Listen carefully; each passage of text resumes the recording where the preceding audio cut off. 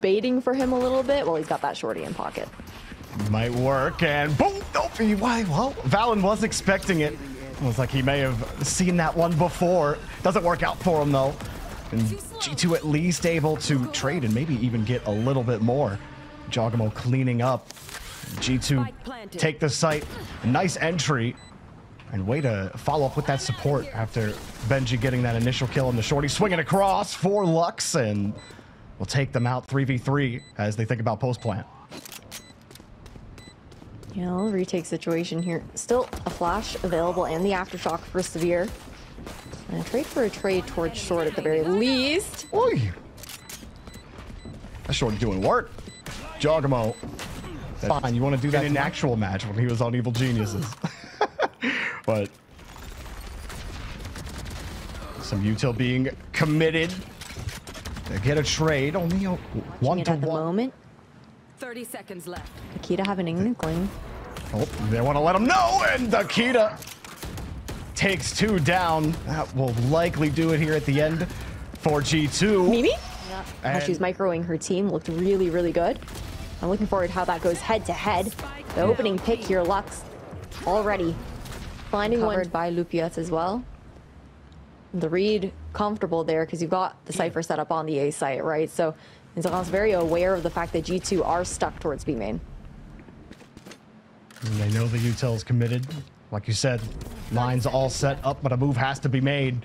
Smoke gets dropped on through the door, forces G2 to take site, to make a move. They got to make sure they're covering every angle Zerance. So eventually that push is going to go slowly but surely. And then eventually the fight goes, and G2 wins the bout. They get the timing. And a good plant, making it a 1v2 here for benjy. Immediate. Almost got caught there. Nice little jiggle peek. You do have that Nightfall to work with. Prowler just spotting out benjy and the wall bang to take him out here as well. Want to push forward. Util stalls the push for a moment, but you get pushed back up to the ramp, or the stairs, excuse me. Jawgemo taking down Lou.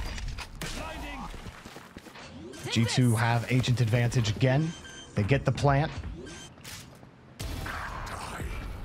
Oh, Vania gets the peek, gets the kill, and that's gonna make life. Due to that lurk, then you got that from the shadows back over just to clear back out towards short, as the full rotation had been pulled, and then the backstab mid here as well. It looks like G2 had the best of them. Faking the plant. Picking up another kill, giving an even spread now, 4v4. And they're holding strong here on C, or close to CT, trying to pincer them in, and oh wow. Lou got completely caught out, back turn to the play. Flash to try to protect the retreat. Trent has no such inkling of a retreat. Still tries to fight around the corner, the swing. And Zerance got a couple of trades, but it's a 1v2 for benjy. He's got to make a move. Trying to bait out the plant.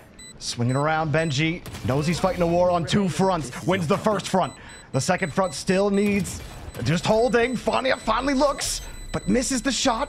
benjy got played, and that's another win for G2. Move and just adjust to the full top mid rotate over towards A for G2. Yeah, forces them to use a little bit more of that utility to re-clear towards this A site. benjy stuck towards generator. What a shot! The first pick, but he still got stunned out by the fault line.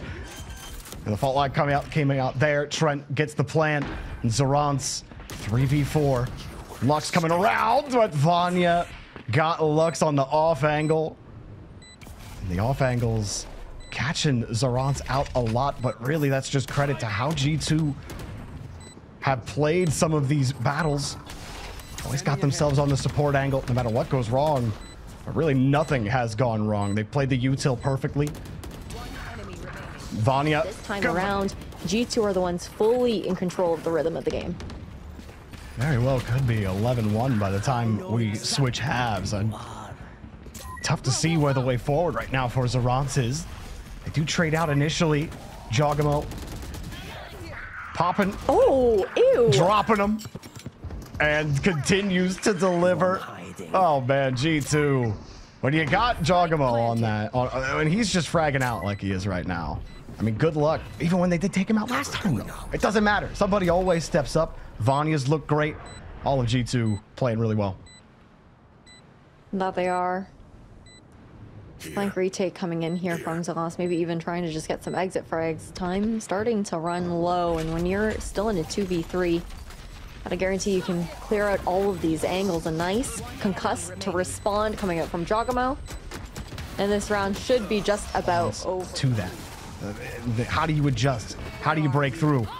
To be fair, yeah. We have seen a lot of creativity in their plays, though. You know, the adjustments being made. We see this push over towards B main and a great paranoia with the expectation.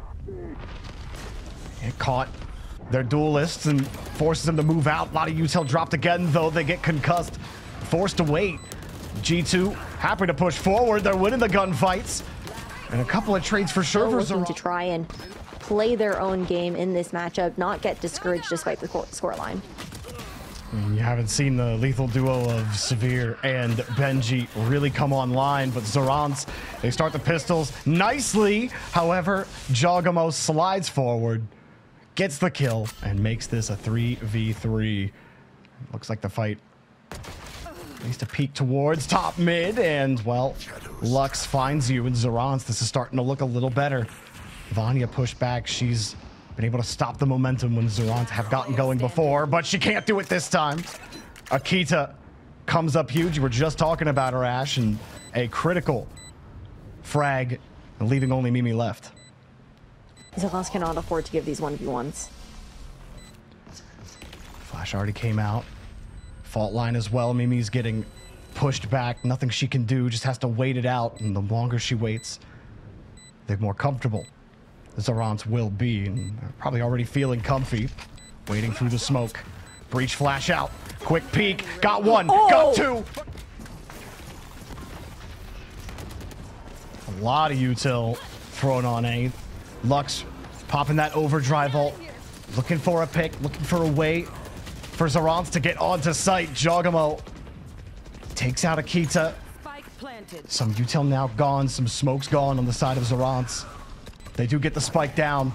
G2 are ready for it. Paranoia comes out. They get blinded. Trent grabs the value off of that util, and G2 start to push forward. It starts. Lux, do feel like it may come down to him continuing to pick off the high value targets. Now, granted, when everything's high value on G2, it's hard to really pick, but you gotta think getting Jawgemo down will at least help your chances a lot. But I think Vania has been a great cleanup as well, at least on this first map. G2 looking super clean. Jawgemo with 2 through the smoke. And that's just rude, dude. Go, go. 30 seconds left. Go through, pick up another one.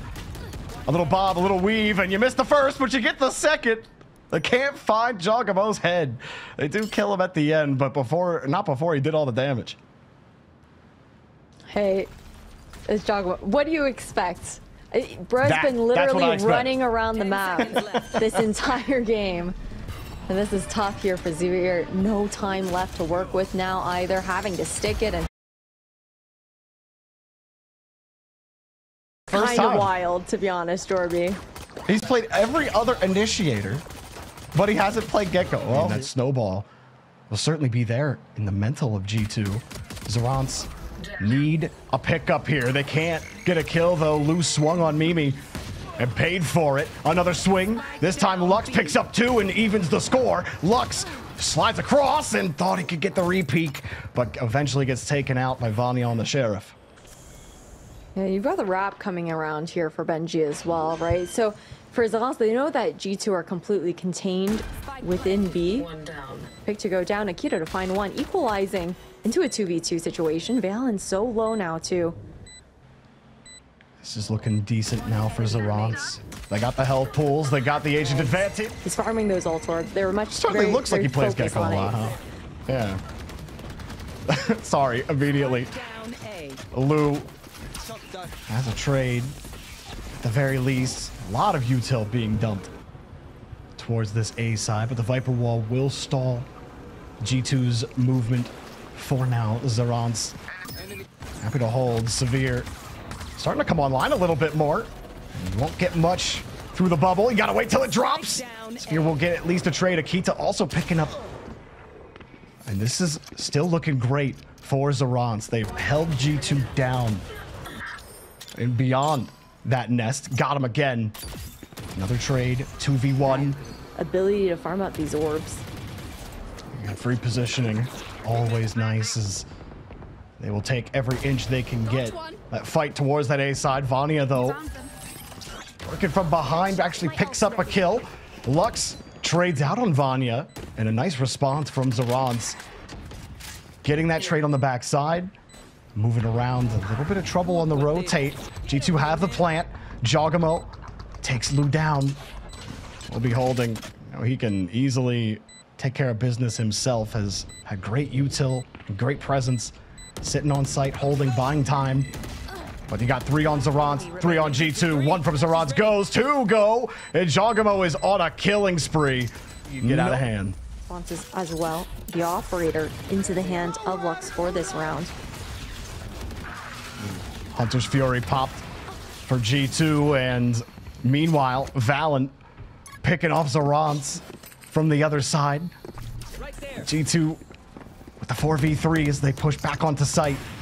Lux looking and cannot make contact. Still holding back, pushing them off, and picks Trent down. And still Zerance is a good response. But Jawgemo is still alive, and he's got 1 down, 2v2. Lux still looking with the op.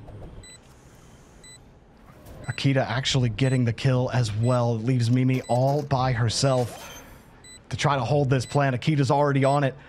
How does Mimi try to play? Looking, but blocked by the wall. Mimi gets 1. The scaling that we had seen previously from G2. And now they're looking to combine these ultimates together. The Thrash coming out to guarantee that backside is clear. And then you've got that Harbor ult as well, just to zone everyone off. And it's actually G2 investing everything early on into this round. Trying to deny that plant with the Hunter's Fury coming out from Lu. They expected it though. You should run. A great lockdown to reply from both sides. Both Killjoy ults going down. It's an absolute madhouse. The Viper's Pit committed as well. And finally, the trades will start happening. The fight in the pit. Lux, a little slow pop on valyn, trying to escape him. G2 and Zerance, no one's actually got that full advantage. Killjoy ults have popped. Trent hoping for the shock dart through the pit. G2 didn't have to do much. They see that she's not overstaying her welcome, right? Looking to fall back, guarantee that she can play retake with the team. Right now, they're just trying to deny that plant space. The Viper wall up again for G2, which does force Zerance back again. Zerance tried to play aggressive up at the top of yellow, and it almost worked to bait out a little bit of util early, but still, it doesn't really seem to matter. They get the trades. Lux Bladestorm is out. He's got to be the difference maker here, and he can't land the knives. But Akita actually catches Mimi out after she gets flushed right back into space from that Bladestorm. So while you don't get the kill, Lux at least gets the value by pushing her right into his teammate. And Zerance just trying to get back onto the site. valyn holding it. Lux sitting the defuse. He goes down. No, actually it's Akita who goes down. I had to look at that one. Lux sitting on it, but it doesn't matter. G2 have done the job. Right now, G2 feels like in a lot of these situations, for the most part, getting outgunned, and the util combos coming off much stronger. Well, Trent gets the entry.